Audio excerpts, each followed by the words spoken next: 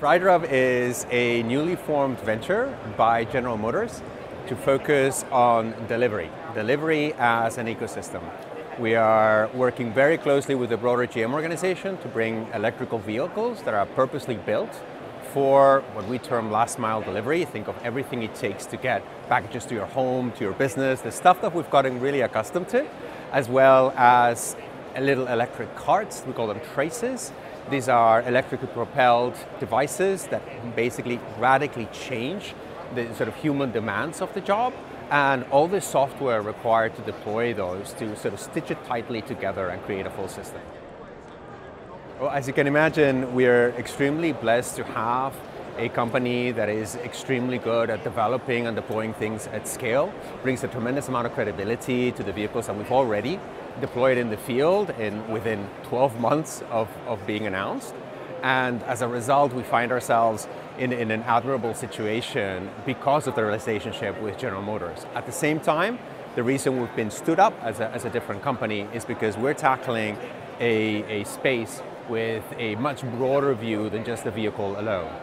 The Zevo 600 van is a 600 cubic feet van, so think of it as about 17 cubic meters of cargo space, but really specially built for the use case. And this is our entry vehicle, right? This is what we choose to launch with because it did have that sort of broad appeal. It's a very efficient platform for an electric vehicle, and it really meets the needs of today.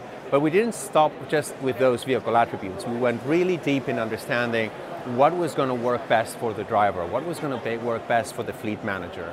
And there's thousands of touch points, whether it's the stepping height for the vehicle, the location of cup holders, the predisposition of a bulkhead door, what it means to have that step-in van experience. Why? Because these are extremely grueling jobs with extreme job demands, right? These are drivers that in the US we see upwards of 150 stops per day. In Europe we see a typical number of 90 stops per day. And this is an extremely repetitive workload that we are really aiming to humanize here. We're still early in deployment. Our vehicles are in the field. They've been delivering everything from Christmas gifts last December through sort of regular workloads of peak hours. We even had the opportunity to visit with them recently, and we were able to see how the drivers were reacting, and extremely positive response to that.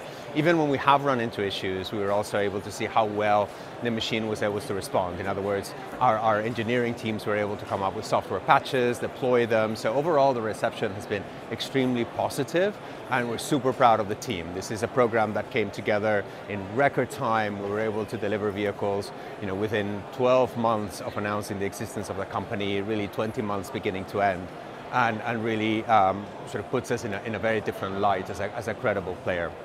You're also asking about the trace, and we were able to also try out a couple of pilots very early on, and the results were phenomenal.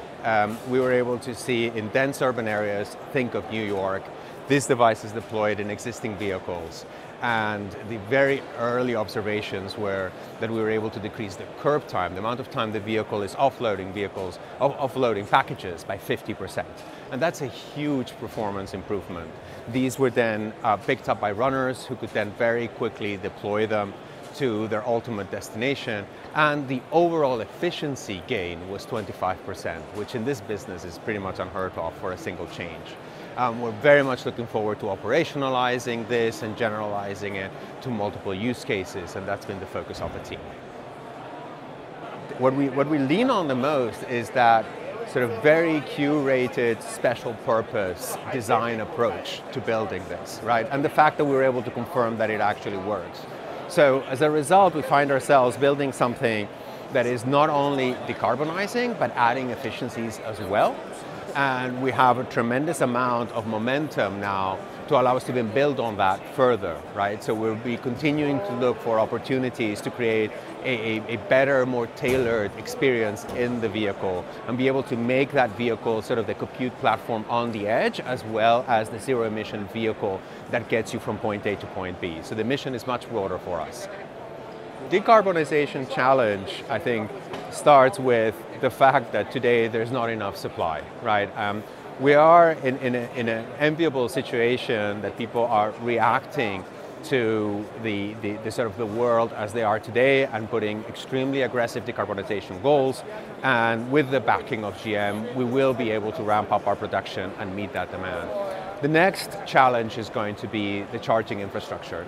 Today we're learning tons from our early deployments. Our partners, our launch partners are learning as well. And we will also be able to leverage the broader GM ecosystem to bring comprehensive solutions for infrastructure so that our customers can not only just deal with electrification, but really thrive in it and see the benefits from a total cost of ownership point of view, from a simplified logistics point of view as well.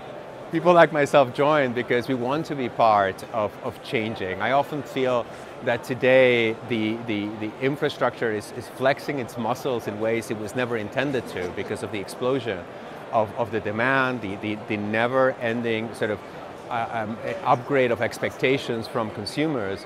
And for us, I think it starts with, can we create a more efficient way of delivery where you can do more with less? Creating a better consumer experience doesn't necessarily automatically mean putting more vehicles on the road, but we're also very, very tuned into what the strains on the workforce are. And we see a tremendous opportunity for automation in the space. We see a tremendous opportunity for creating a more human job with things like electrically propelled devices, with self-driving technology being applied in a responsible manner in this space. And we're super excited about what we can bring as a system into market.